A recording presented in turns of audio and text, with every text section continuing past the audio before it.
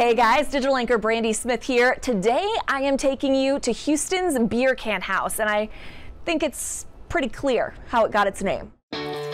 This is the work of a man named John Milkovisch. He was a working class dude. He was an upholsterer for the Southern Pacific Railroad. And this is what he did as a pastime. A pastime that took a lot of time, decades actually, to transform this into this. What he told friends was he got sick of mowing the lawn and he got tired of painting the house, so he covered his lawn with concrete, studded with marbles and rocks. And then it just spread from there. It spread from the patio along the pathway to the driveway and then down the driveway to the front until the whole thing was covered. Neighbors must have thought he'd lost his marbles. Something his wife Mary liked to joke about. When he started lining his house with flattened beer cans. He would do it one row at a time while his wife Mary was away working at the cosmetics counter at Foley's. Well, like she wasn't gonna notice if he did it slowly. Though the color's fading, you can still make out some of the brands. Texas Pride, Buckhorn, Shiner, Falstaff. Non-flattened versions of the cans are on display inside the house, along with John's work desk and tools. If you go inside, you will see things like all of the original fixtures and hangings, the original paint colors. It's like a little time capsule in there. All the details preserved, even the tile he hand-cut.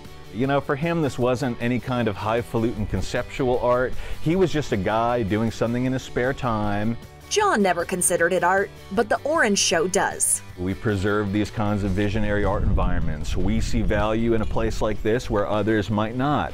We lean into the creative reuse of common materials and the idea that art is for everybody, not just the privileged few. The nonprofit knows you might not visit the Beer Can House for its art. But secretly you're enjoying art while you're here, even if you don't realize it. Decades on, the group's preservation efforts are more important than ever. The artwork on this house is getting grayer and grayer over time as the sun leaches out all the dyes out of these beer cans. So I think we do the artwork a favor by surrounding it with some beautiful native butterfly plants that are going to make the place pop.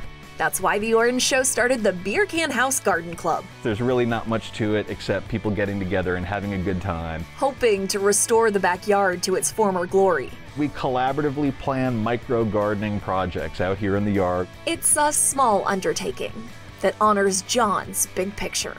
For a guy like that who really just wanted to enjoy his life in his backyard and have a good time, for him to leave something like this behind, I just think it's so cool and wonderful.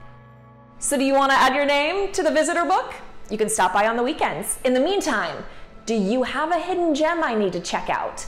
Email me at bsmith@khou.com. Reporting in Houston, Brandy Smith, KHOU 11 News.